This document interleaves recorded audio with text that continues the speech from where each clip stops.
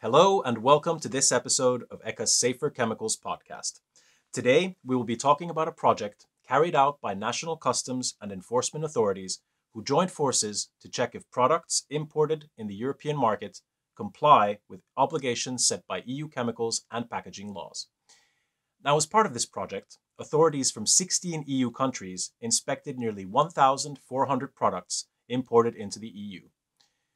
Most of the inspected products were jewelries and metals such as tins, knives, and cooking pots, followed by a small number of plastic and leather products such as plastic cutlery and food packaging. They found that nearly 1 in every 4 inspected products violated EU laws, including how they were labeled and packaged. They also failed to meet the requirements for harmful chemicals such as lead and cadmium that can have severe health impacts and are restricted in the EU. My guests today are Erwin Annys from the European Chemicals Agency, who works on coordinating support and enforcement activities on an EU level. We're also joined by Dr. Maria Orphanou, an inspector from the Ministry of Labour, Welfare and Social Insurance in Cyprus. She is also the chair of the working group for this project. Last but not least, we are also pleased to welcome Miquel Aguado from the European Commission. Let's get started with you, Maria. Could you briefly explain why this project was done and what obligations were checked during the inspections? During previous projects, there was a high non-compliance rate observed in imported articles, meaning articles manufactured in third countries and imported into the member states.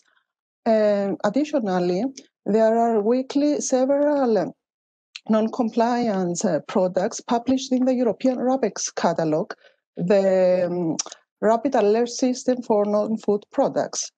We therefore decided to proceed to checks for products entering the European market, but still under customs supervision before they are released for free circulation.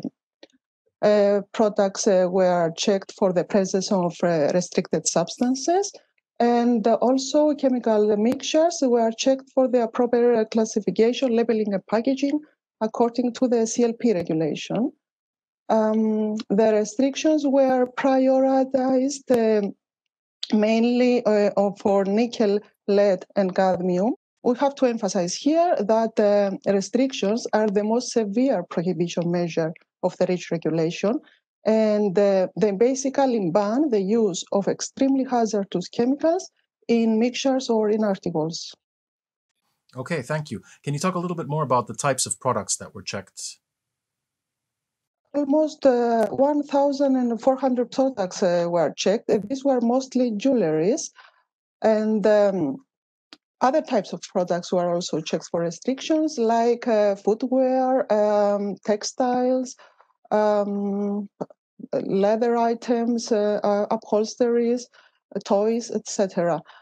For chemicals mixtures, the products mostly checked were washing and cleaning preparations, followed by coatings, paints, thinners, and paint removers. And where were the highest incompliances?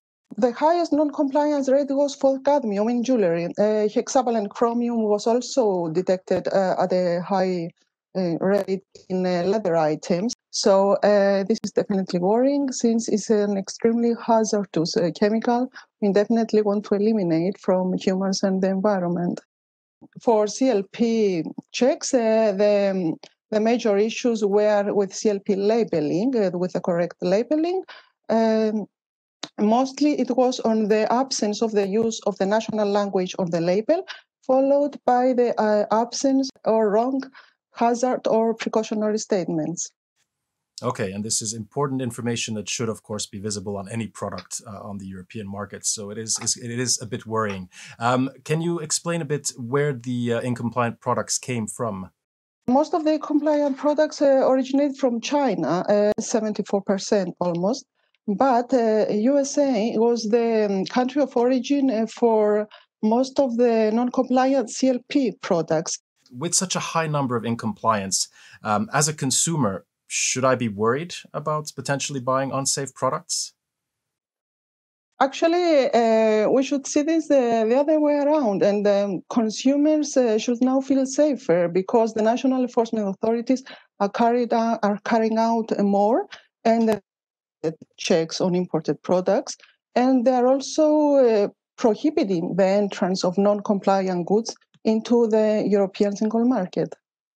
What about then concrete tips for consumers? How do I make sure that I don't end up with harmful products? What can I do?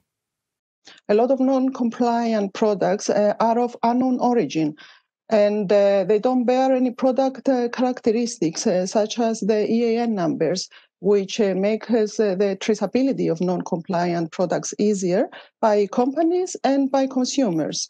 Therefore, we should all try and buy products from known and trustworthy suppliers. In addition, consumers can always ask the retailer for more information on the applicable restrictions for the products they intend to buy, or they can use the Scan for Chem application, by which basically they send a request to the retailer to ask for more information in relation to the content of the product for specific hazardous chemical. Another option is to check the labeling of the chemical for indications like phthalates or azocolorants or bisphenol A free. For household chemicals, consumers should pay attention that they bear proper labeling in their own national language, and they should also take the time to read the label. Thanks a lot for clarifying, and especially the tips for consumers were very helpful. I'm sure that the listeners will find them useful.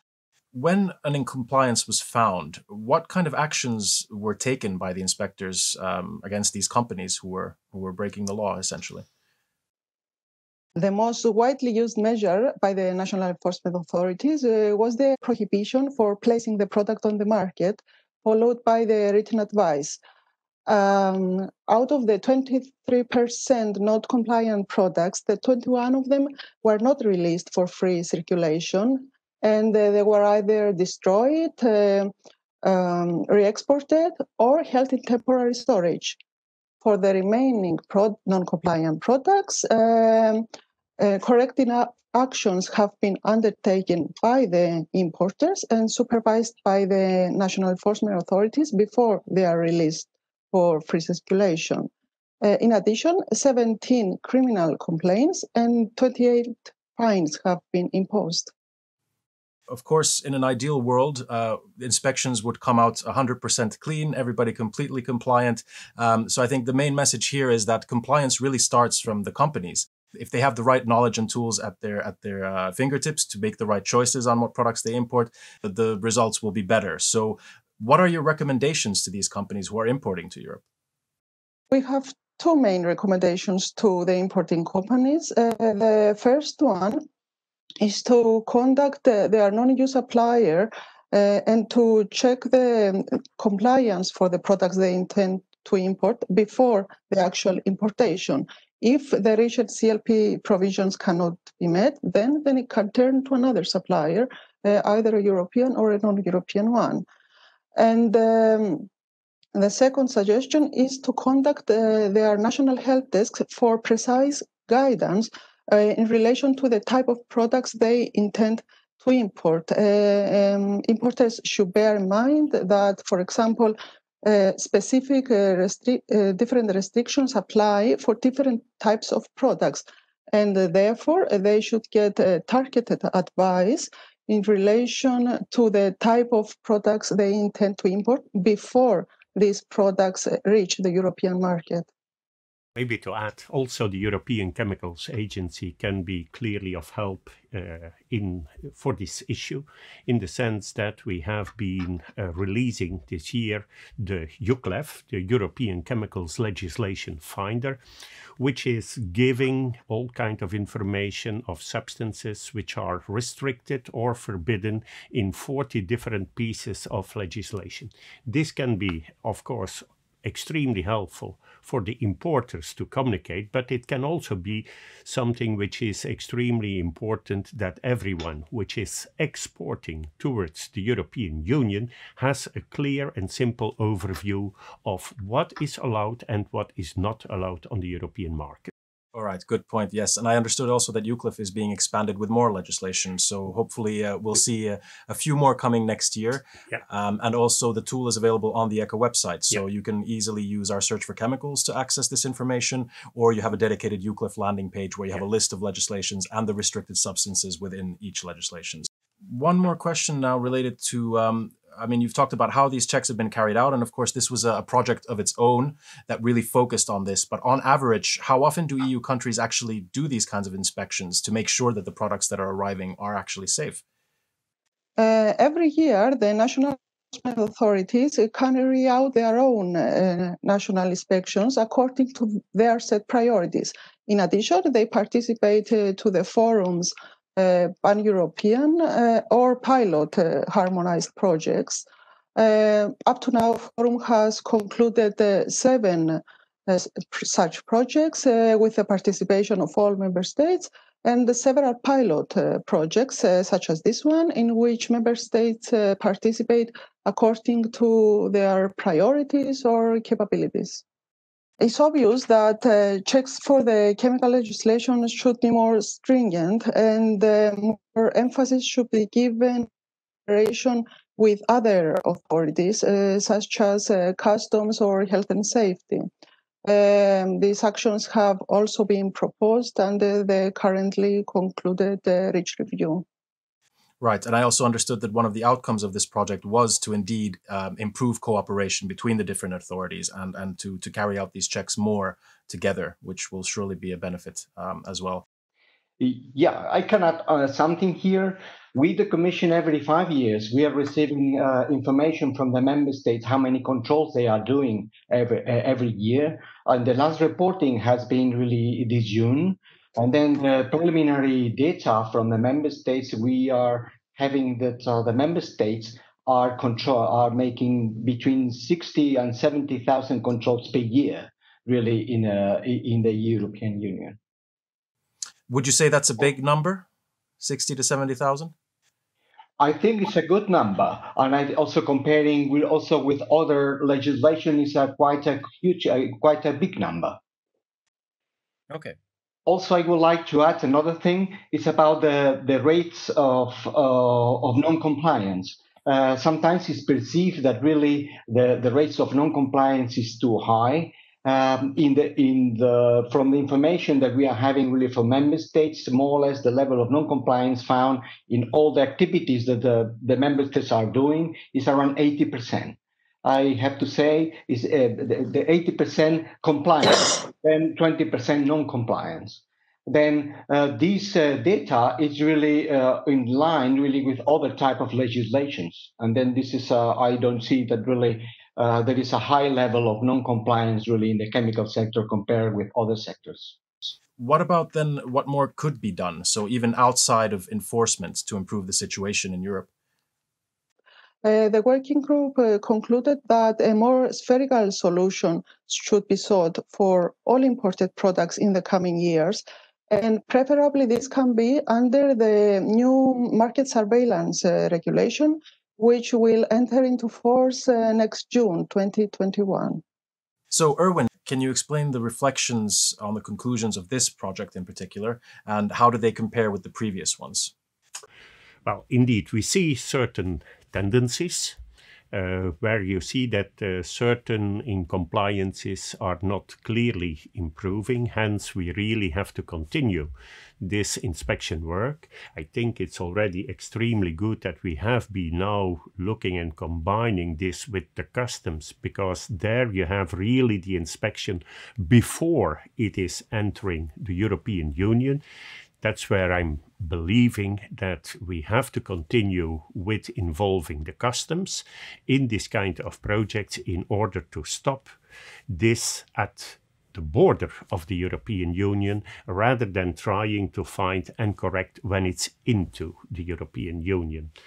On the labeling, we know that it's indeed a major difficulty. In a European Union with 23 languages, where every product has to be labeled according to national language, it is important that this is respected in order to make it possible that every citizen in the European is understanding. But it's also very clear that we need to think on how can we communicate this much better to the rest of the world, that English is not the only language of the European Union.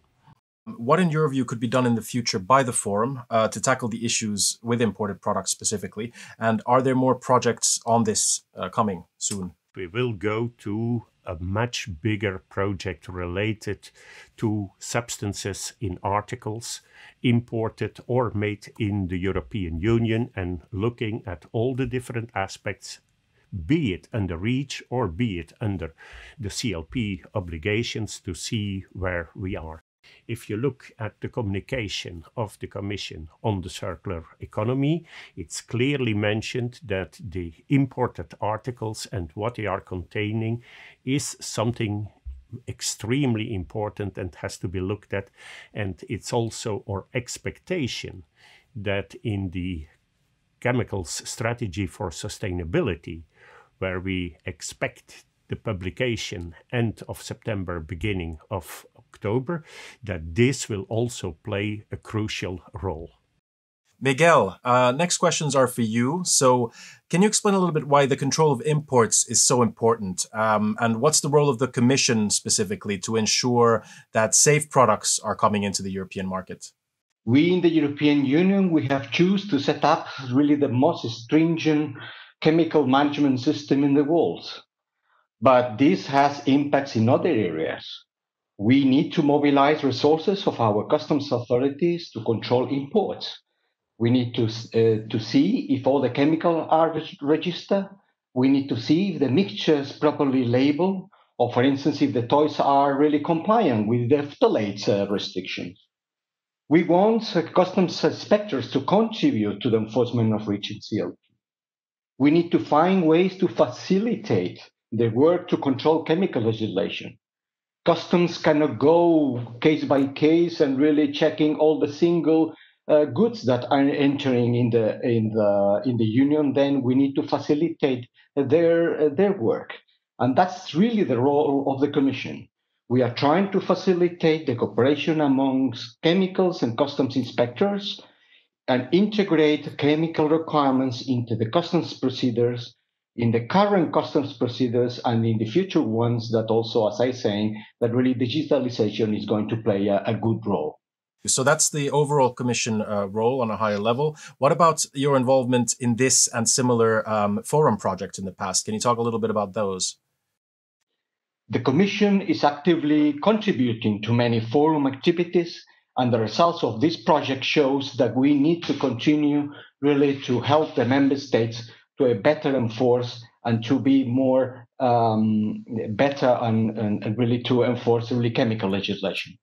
How did the results of this project concretely then, in other ways, if you have any additions, feed into the work of the Commission? All the activities of the forum have some repercussions to the work of the Commission. Most of the activities has, for example, a list of recommendations to the Commission, and therefore we analyze all of them. One example is the established program for exchange of inspectors that the Commission is running since 3 years. This program comes from the exchange of views, really between the member states and the Commission. The encouragement to continue this program is one of the recommendations of this project. Moreover, this project has opened the eyes to us really to see that really also the customs authorities can also benefit from this exchange of inspectors program. Has been recognized as well the usefulness of screening technologies. That really in that project we have been the member states they have been using. And then the support for the customs authorities really to use screening tools is also one of the recommendations that really also we are looking at. Another matter is, of course, the Commission has really established bilateral meetings with third countries. We have countries where we have bilateral meetings with all countries in the world, and then this recurrent issue of non-compliance and restrictions is something that has coming really for some years.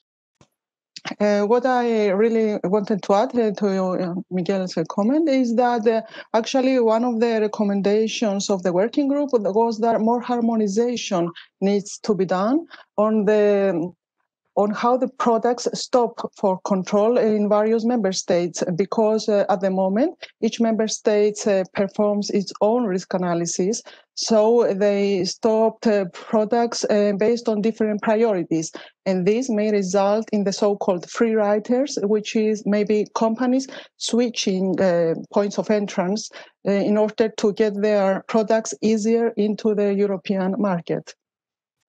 Okay, thank you. So you covered a lot of the actions that the Commission will be taking. There's also these TARIC, T-A-R-I-C codes, which are new to me. Can you explain a little bit what those are and how they can be used?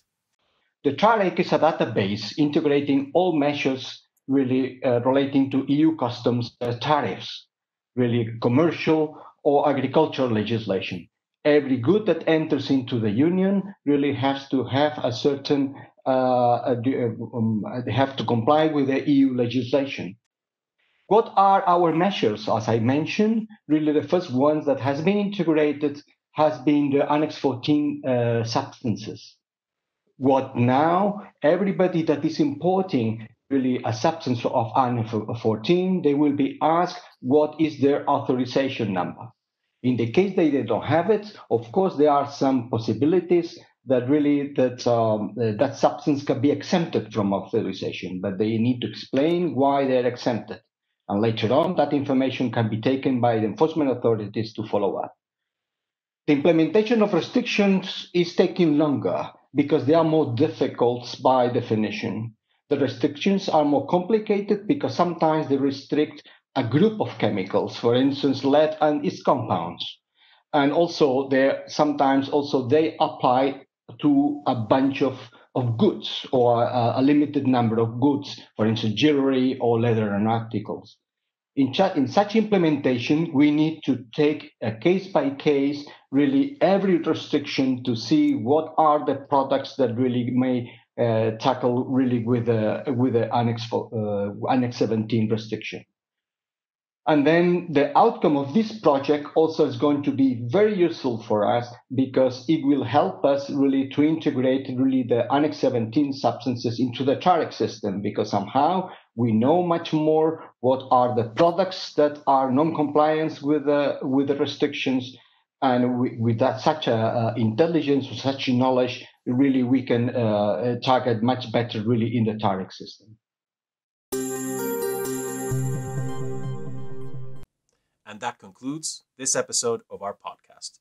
Thank you to our guests for the interesting discussions, and to you, our listeners, for tuning in. More information about the findings of the project and the full report are available on our website at chemicalsinourlife.echa.europa.eu.